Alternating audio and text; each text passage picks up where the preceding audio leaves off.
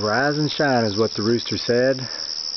Your coon cat Cleopatra has something she's treed out here for you, and we believe it's the culprit that got to our corn. So let's just have a look-see what Miss Cleopatra sent up this tree. Who could this be? Huh? Who could that be right there trying to sneak away from me? But none other than the masked bandit who got into our corn crops and destroyed our hard-earned corn. Now he was out here trying to eat the chicken's corn left over from yesterday. But by golly gee willikers, we caught the sucker that destroyed our crops the other day. And he's making a run for it. He's not going very fast, but he's a getting on up that tree trunk as fast as he can. Girl, you did a good job. Where'd you go? Where's my kitty? There you are. Come here, girl. You did a good job. Come here. You did a good job to tree that guy. Yes, you did.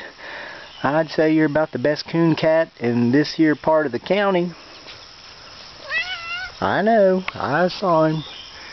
He's up there. Let's see if we can get us another shot here. Well, I guess he's gone for now. He's up that tree. But folks, do you remember only 2 mornings ago, my wife and I woke up to the misfortunate act of finding out that something had gotten into our corn crops. Brand new sweet corn just ready to harvest, and eating it. And we posted the video of the damage, and we asked you what you thought had gotten into our crops. And the overwhelming majority of you said raccoon, which is what we thought. And we just proved you right. And Cleopatra treated him, and now we got to figure out what we're going to do. Now, we're not going to kill him. This is his home. It's our home too, though, so we just got to figure out how we're going to manage to make sure we're the ones eating our corn, and he or she is not the one eating our corn.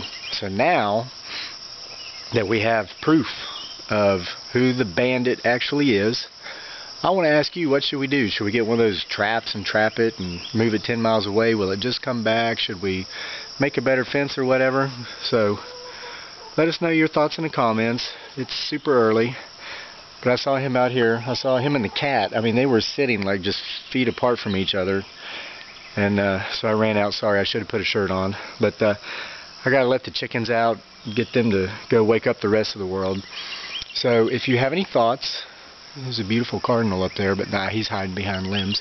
If you have any thoughts, let us know what they are, how to deal with this raccoon.